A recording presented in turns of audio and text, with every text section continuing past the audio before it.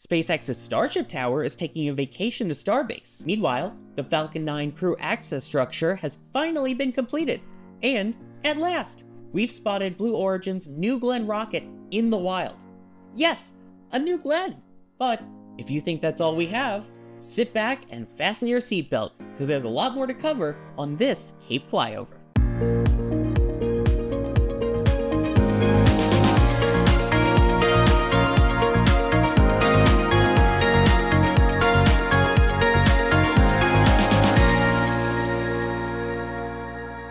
As usual with our Cape Flyovers, it's not just going to be me on camera. We have Adrian going over all of the exciting stuff we've spotted from Blue Origin, and Alex is also going to be covering the latest developments at SpaceX's Roberts Road facility. So, without further ado, let's get over to Alex and see what's up with the movements at Roberts Road. You may remember from our most recent Starbase flyover that we mentioned a new set of columns and other sort of Starship Launch Tower pieces had arrived there at SpaceX's South Texas facility. We theorized that these may have come from KSC and even used satellite images from Umbra Space provided by our friend Harry Stranger to see that these columns had disappeared from Roberts Road. In fact, if we look around the site where these tower sections were being built, the place just looks so much more clean compared to our last Cape flyover. And not just these columns have disappeared, but also other smaller beams and connectors for these beams, the whole thing basically. The only major remaining piece here is this beam right behind this tower section, which is part of the roof section of the launch tower. This is the diagonal beam on the topmost section of the tower that then holds the pulley system for the chopstick carriage system. There's a lot of discussion on whether these sections were moved to Starbase for either a new tower or just to extend the current one. So basically some sort of like team extension versus team new tower kind of thing. Right. I'm on new tower, by the way, and while this tower sections abandoning the site is kind of a surprise, it was not a surprise to see that the last tower section for the Space Launch Complex 40's crew access tower is also gone. In their stead, SpaceX has now brought these two white tanks which were previously at Launch Complex 39A, and even before that you can already imagine where they were. Yep, Starbase. I tell you, these two places have quite a history of, sending hardware back and forth. If you remember from our last flyover, we talked about SpaceX's plans to expand its footprint here at Roberts Road. This expansion will occur to the north and take about 100 acres of land, or about 400,000 square meters for those that, prefer metric like me. With this expansion, SpaceX will be able to build new facilities and new buildings. New grading plans have been released for that project since our last flyover, which outlined the places where the company plans to build things like retention ponds, elevated land, and so on. This new location is set to be massive and could hopefully hold the future production facility for Starship here at the Cape. I'm sure the editor is currently showing some kind of mock-up of what it will look like. Not to scale. But before any of that happens though, we should see that land area being cleared and worked on, and once that happens, you can bet we'll be here to cover it all. At the Hangar X2 building here at Roberts Road, we can see some work ongoing on the west side of the facility. This work may be to install more utilities for all the work going on inside, which is mainly processing all the many Starlink satellites for flight on Falcon 9. And as a bonus from this flight, we also got to see a booster parked outside of Hangar X after having been transported from Port Canaveral. This booster in particular will be B-1069 after its 11th flight, having supported the Starlink Group 628 mission just a couple of weeks ago. But this was not the only nice booster we've seen around the Cape during this flyover. I'm sure Adrian will have lots to talk about another much larger booster that we're seeing in the wild. Blue Origin's Exploration Park campus continues to be a hive of activity at both the southern and northern ends of the facility. Firstly, in our last flyover, we noted that there were parts for a tent lying between the warehouse and the Reef Pathfinder building. That tent has now been assembled, but what is it used for? That remains to be known. Next door, the Reef Pathfinder building looks much more complete on the outside. As a reminder, the Reef Pathfinder building seems to be associated with the early development of Blue Origin's Orbital Reef space station. Heading up toward the main manufacturing building, there's some road widening taking place. While this doesn't seem all that interesting on its own, there is more to it. In 2022, Blue Origin submitted plans for a 100,000 square foot building, referred to as the CA building, to be constructed in this area. However, new permitting documents for the current road widening state that the CA building will no longer be built, but the remaining 8 acres of improvements are still under planning. Well, you saw the intro and Alex already hinted at it. You know what's coming, so let's get into it. Our much loved flyover team was lucky enough to capture a New Glenn first stage tank section just as it was rolling into the manufacturing building through the northern entrance. In the New Glenn payload user guide from 2018, this section of the rocket was referred to as first stage mid-module, a section which contains both the oxygen and liquid natural gas tanks for the first stage. But I can tell you, this section is nothing mid. This is the most complete first stage we have seen yet. Not only is it fully decorated with a paint job and decals, but you can see actual plumbing on the aft end of the tank section. These connections will supply LNG and LOX to the 7 BE4 engines of New Glenn. You can see how the connections for the liquid oxygen are directly mounted on the dome, while the LNG connections are located on a manifold that sticks out of the center of the dome. In addition to this, it looks like we can see the attachment points for the large strakes on the aft end of the tank section.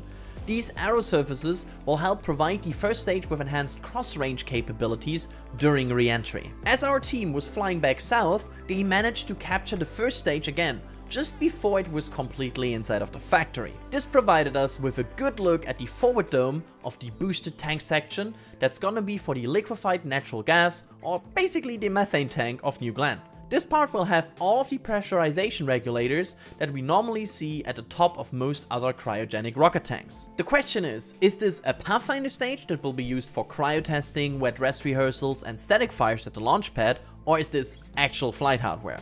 With the door open, we also got a peek inside the factory floor, where we can see part of a New Glenn landing leg deployed in a vertical position.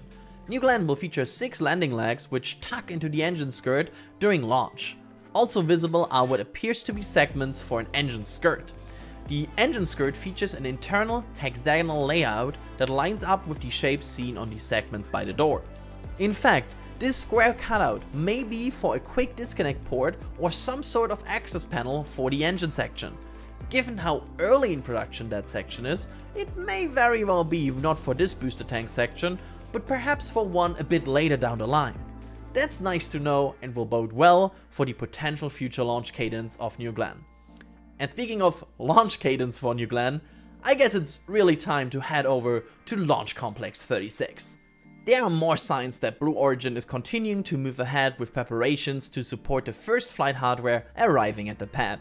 After being on the launch mount for the past few months, the Mini TE is now back by the hangar, leaving the pad empty. In this image we can clearly see the 2 cutouts at the bottom of the Mini TE. These help support the idea that the TE will support New Glenn's second stages for testing on the main launch pad. The 2 holes in the base of the structure allow for the upper stage to perform static fires. This also means that we should have great views via our Space Coast Live cameras once Blue begins testing stages on the launch pad. Our own Stephen Marr also captured a New Glenn payload fairing vertical at the launch pad last week. The next day on Space Coast Live, we saw the fairing roll inside of the hangar. With both stage simulators and the payload fairing inside of the hangar at LC-36, it could be possible that Blue are aiming to integrate a full stack simulator on the main transporter erector and maybe even roll it out to the pad. It also appears that work is underway at the mount up the ramp with some cranes in the area, so definitely some interesting activity going on here. At the northern end of the pad, there has been some land clearing activity where we have seen Blue test both a New Glenn upper stage as well as 2 Jarvis tanks. It's possible this may all be part of constructing a more permanent testing area for the test tanks. Moving over to the west to the tents where the 2 previous Jarvis test tanks are being stored, we can see some nice shiny domes and barrel sections for future test tanks of Blue Origin's reusable upper stage development program. At the launch and landing facility, we can check in on Amazon's payload processing facility for their Kuiper Internet satellite constellation. Since our last flight, the structure of the large building has continued to grow to the west and now appears to be mainly complete, with the crew now adding more roofing as well as walls and even internal floors. There are also several bridge cranes on the site awaiting installation inside of the building. Just before our flight, Space Florida tweeted about this facility and included 2 drone images showing work underway.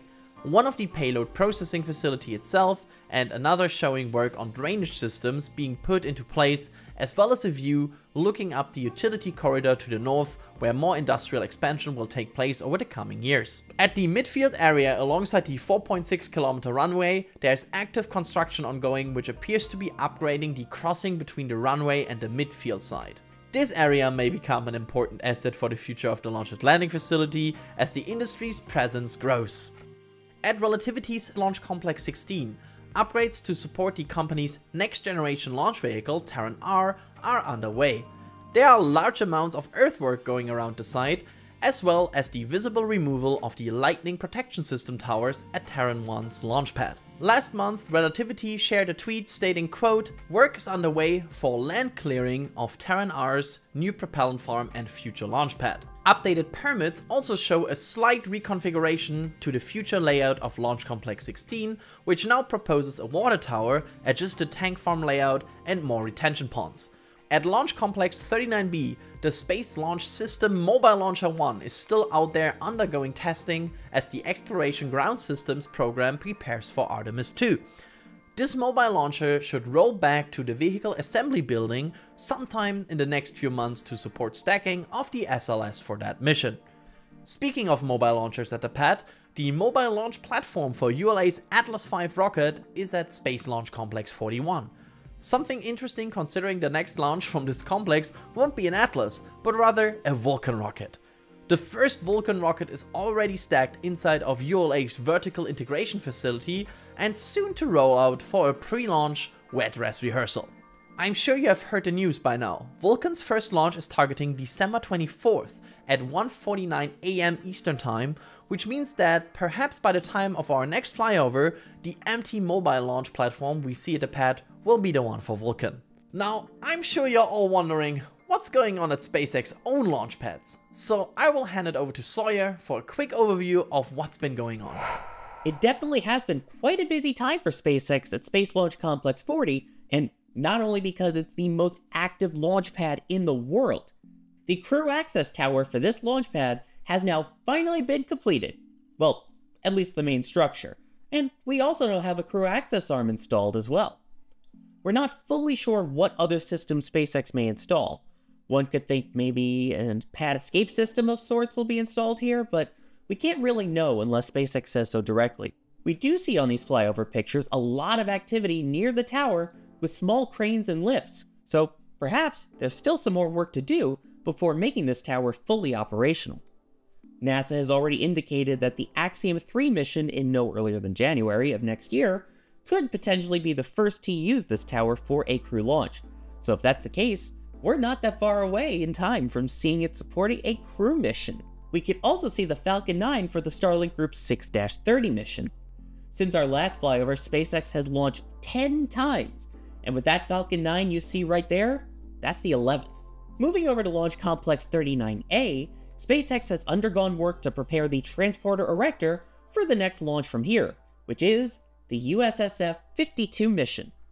That mission will be another Falcon Heavy flight, in fact, the 5th of the year, launching the US Space Force's X-37B spaceplane.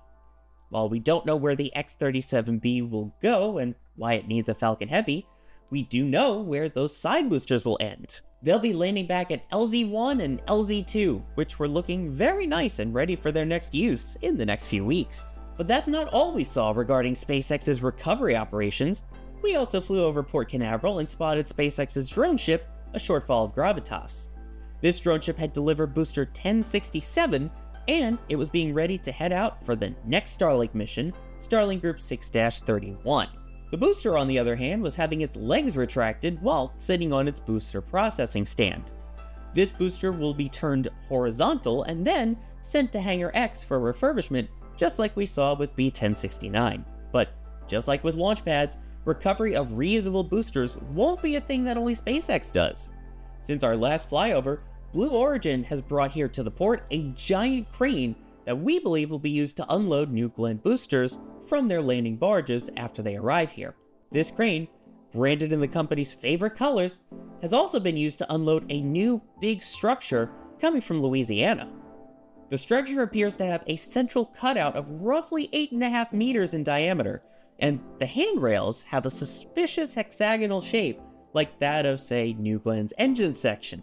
This kinda looks like some sort of booster stand for New Glenn, basically where the booster would be lifted onto after being removed from its landing barge.